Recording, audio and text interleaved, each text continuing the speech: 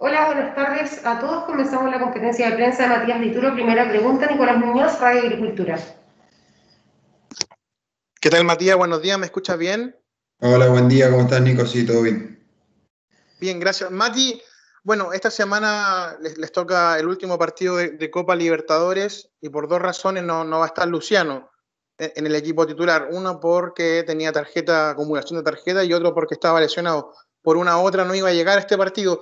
La pregunta es, viendo los últimos dos partidos del torneo nacional sin Agüet por lesión, ¿cuánto pierde la Católica sin Luciano en el mediocampo? Esa es la pregunta, Mati. Bueno, sí, la verdad que este es nuestro último partido de Copa. Tenemos un objetivo claro para este partido. Sabemos que Luciano es un jugador muy importante para nosotros, como el resto de nuestros compañeros. Así que el que le toca hacerlo en esa función seguramente lo va a hacer de muy buena forma. El profe va a decidir quién le va a tocar y estoy seguro que va a estar preparado para hacerlo de buena manera. Gracias. Nicolás Ramírez, ESPN. Hola Matías, ¿qué tal? Buenas tardes, ¿se escucha bien? Hola, ¿cómo estás? Bien, Mati, muchas gracias, qué bueno que se escuche. Quería consultarte sobre lo que sucedió en el partido ante Curicó, que lamentablemente tuvo que suspenderse por este corte de luz que bien mediático se hizo. Quería saber cómo fue el hecho para ustedes, cómo fue la comunicación que tuvieron ahí con la gente de Curicó, con la gente de la NFP, y si también se les ha comunicado si ya existe una posible fecha para ese compromiso, porque yo me imagino que también se está esperando lo que sucede con ustedes en Copa, porque de clasificar a Copa Sudamericana se les agrega un partido más en el calendario y eso ajusta y achica aún más las posibilidades de fechas. Sí, bueno, un poco lo que todos vieron por televisión, ¿no? Cuando comenzamos el segundo tiempo se veía en un sector del estadio que estaba saliendo un poco de humo. Nosotros dentro de la cancha realmente no entendíamos de dónde salía, pero bueno, el partido se estaba jugando de igual manera. De repente, en el penal para nosotros se corta la luz. Y bueno, la comunicación con los chicos de Curicó, con el plantel, con el cuerpo técnico, fue muy buena. Todos entendimos la situación de lo que había pasado.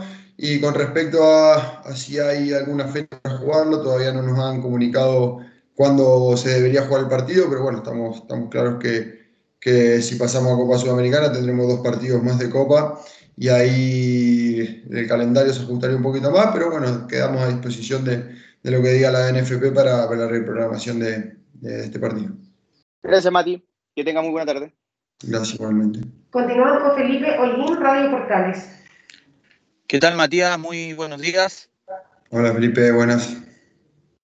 Preguntarle con respecto con los hechos que han ocurrido ayer en nuestro país, ¿tienen temor a que nuevamente se suspenda el fútbol? Bueno, la verdad que realmente eso es un caso hipotético, no sabemos lo que puede llegar a pasar. Me gusta más enfocarme en el presente y bueno, por el momento no estamos pensando en eso. Mario Palominos, Frecuencia Cruzada. ¿Qué tal, Matías? ¿Cómo estás? Buenas. Matías, te quería preguntar también un poco acerca del partido con Curicó, pero un poco con el rendimiento en cancha, un partido donde Católica no tuvo un buen primer tiempo y con el comenzar del segundo sí se vio una Católica más distinta, ya que el partido está interrumpido hasta el momento en ese partido. ¿Qué nos puedes decir como de la evaluación del rendimiento? ¿Qué cosas le faltó a Católica ese día y cómo piensan afrontarlo cuando vuelvan a jugar? Bueno, creo que fue un primer tiempo en donde ellos se encuentran con dos goles por jugadas aisladas prácticamente, que no eran tan riesgosas para nuestro arco, los penales, y después tampoco tuvieron muchas situaciones de gol. Sí está claro que no fue nuestro mejor primer tiempo de todos los que hemos jugado, pero sí creamos alguna situación de gol en la cual se podría haber ido el primer tiempo al descanso con un empate. Me acuerdo una tajada de Fabián abajo y en el rebote el cabezazo de Diego Valencia que bueno, que estuvo ahí cerca del empate, porque en ese momento creo que era el empate. Después en el segundo tiempo sí hubo un cambio, el equipo entró con una predisposición de salir a buscar el resultado y bueno, enseguida le creamos situaciones, enseguida tuvimos el penal a favor y bueno, después pasó lo del corte de luz.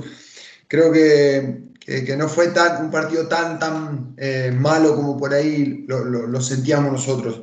Fue un partido que era muy parejo, medio trabado, pero bueno, quizá uno está acostumbrado a ver jugar a la Católica de una mejor forma, y cuando por ahí las cosas no salen, parece que eso es toda una catástrofe, pero no fue así. La verdad que hicimos un gran esfuerzo el primer tiempo, creamos nuestras situaciones, tuvimos nuestras situaciones para poder empatar el partido y irnos al descanso con un empate, pero bueno, lamentablemente o por virtud del equipo rival, nosotros no pudimos concretar y nos fuimos con un 2-0, como te digo.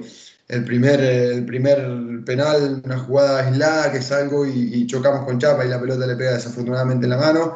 Y la segunda, un centro que termina en cualquier lado, que bueno, que impacta el botín del delantero con la suela de Nacho y se cobra el penal. Pero fueron dos jugadas aisladas que terminan, obviamente, cuando te encontrás con dos penales de esa forma, terminan por ahí golpeándote un poco. Pero bueno, el equipo en el segundo tiempo salió de buena forma. Gracias, Matías Dituro. Juan Vera, Radio ADN. Hola Matías, ¿cómo estás? ¿Me escuchas bien? Sí, Juan, todo bien. Buenísimo. Matías, preguntarte del partido que viene el jueves, el duelo contra Inter. No son los mejores recuerdos en el primer partido por la fase de grupos. Y ahora, ¿qué tiene de distinto Católica que podría incomodarle al Inter? ¿Qué tiene de distinto Católica en estos partidos que podría generarle el triunfo para clasificar a la Sudamericana? Bueno, primero sabemos que va a ser un partido durísimo. Inter es el líder del Brasileirao, con un técnico que le pide mucha intensidad a sus jugadores, un equipo que es directo, que es intenso, con velocidad, pero bueno, que venimos en un crecimiento constante, desde lo que fue aquel partido a principio de año a cómo está el equipo parado hoy. Creo que estamos un par de escalones más arriba y tenemos armas suficientes para poder de local ganar el partido contra Inter. Así que lo que nos pide el profe, lo que estamos trabajando, creemos que lo podemos llevar a cabo dentro del campo de juego de muy buena forma y así poder conseguir el triunfo que es el objetivo nuestro, ¿no? Ganar para intentar con esa victoria, si se da el resultado en Brasil, poder clasificar a la siguiente fase de la Copa Sudamericana. Gracias, Mati, un abrazo. Abrazo. Álvaro Alfaro en cancha. Hola Matías, ¿cómo estás? ¿Me escuchas bien? Hola, Álvaro. Matías, siguiendo con la Copa Libertadores, bueno, todavía Inter no tiene asegurada la clasificación a octavos de final. ¿Tú consideras de que haya una mayor dificultad en el partido por eso? Perdón, no te escuché, ¿cómo? Inter de Porto Alegre todavía no tiene asegurada la clasificación a octavos de final. ¿Tú crees que de que ellos vengan a buscar un buen resultado hace más dificultoso el partido, el trámite del partido? ¿No tiene asegurada la clasificación? Como no tienen asegurada la clasificación, si van a venir como a buscar el partido. Bueno, yo creo que independientemente de eso, Inter es un equipo grande, no solo de Brasil, sino del continente, y a donde va a querer ganar. Así que eso no va a influenciar, yo creo, en lo que puede ser el desarrollo del partido. Independientemente de que si ellos estén o no estén clasificados, van a venir a ganar, y nosotros, independientemente de lo que pase o a lo que aspiremos, también queremos ganar. Así que el partido se va a desarrollar de esa forma. Esperemos que nosotros podamos ser protagonistas con nuestro juego, que es lo que nosotros buscamos cada partido. Ese es el crecimiento de este equipo que se viene mostrando, y de esa forma llegar al resultado que nosotros queremos. Perfecto, muchas gracias, Matías. Bien. Continuamos con Sebastián Aguilar, Radio Cooperativa. Hola Matías, ¿qué tal? Buenas tardes. Buenas tardes. Matías, quería preguntarte, ya habías hablado que en este partido ante Inter van a buscar la clasificación a la Copa Sudamericana. Sí. Quería preguntarte cuál era la motivación del plantel o tuya personalmente de jugar esta Copa Sudamericana. ¿Es la misma que la de clasificar a octavos de final, por ejemplo, el Libertadores? ¿Hay alguna diferencia? ¿Cómo lo ves tú? No, está claro que la motivación para nosotros es la misma. Nos vamos trazando los objetivos a medida que se van dando los partidos y los resultados. Hoy el objetivo nuestro y la motivación la tenemos intacta en clasificar a la Copa Sudamericana, porque sabemos y creemos que podemos hacer un gran papel en Copa Sudamericana. Entonces ese es nuestro objetivo. No te puedo decir si hay una diferencia con clasificar a la Copa Libertadores, octavo de final, porque hoy no tengo ese sentimiento, porque no está dentro de nuestras posibilidades. El sentimiento de todos nosotros, del cuerpo técnico, del club, de todos mis compañeros, es de clasificar, ganar el partido contra Inter y ojalá clasificar a la siguiente fase de Copa y afrontar esa Copa con la total seriedad que afrontamos cada partido. Buenísimo, Matías, muchas gracias. Un abrazo. Última pregunta, Freddy Valenzuela, actividad deportiva. Matías, ¿cómo estás? Muy buenas tardes. Buenas tardes. Matías, tú hablas de hacer un buen papel, de hacer un buen papel, digo, en Copa Sudamericana. Tal vez si Católica puede hacerle buen partido al Inter, pero así no queda un sabor a mal gusto, tal vez, porque Católica no ha hecho un buen papel en Copa Libertadores. ¿No queda un poco de resquemor en relación a eso? ¿Y qué te asegura, porque tú lo dices, tal vez hacer un buen papel en Copa Sudamericana? Porque tal vez estamos hablando de un posible buen papel. No entendí cuál sería la pregunta.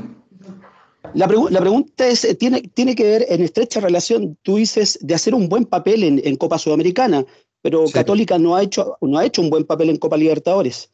Esa es la buena pregunta que te quiero hacer. Sigo sin entender. A ver, Católica hasta el momento no está clasificada en Copa Libertadores. Por eso Va eso- a ir a pelear el cupo a Copa Sudamericana, pero hasta el momento no ha hecho un buen papel en Copa Libertadores. Esa es la pregunta que te quiero hacer. Hipotéticamente hablando de un buen resultado. Sí, bueno, nuestro objetivo hoy es en el partido de jueves ganar para clasificar, si se da el resultado en Porto Alegre, clasificar a Copa Sudamericana.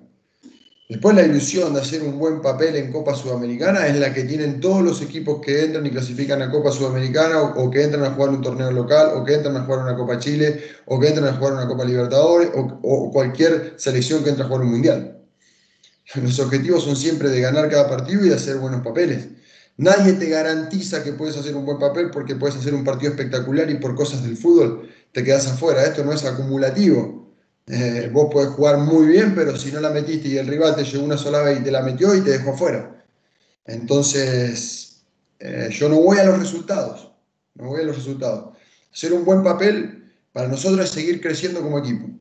Para nosotros es jugar contra Inter de igual a igual, contra uno de los mejores del continente y ganarle en casa y clasificar a Sudamericana. Eso es hacer un buen papel. Jugar Copa Sudamericana y jugarle de igual a igual al equipo que sea, en la cancha que sea. Como lo hicimos contra Gremio allá, que lamentablemente nos faltó profundidad para conseguir. Pero en el desarrollo del partido creo que fuimos superiores a Gremio.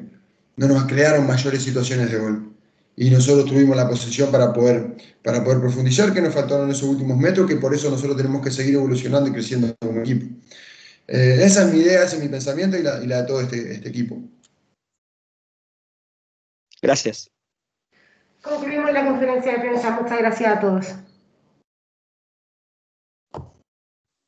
Gracias, Matías.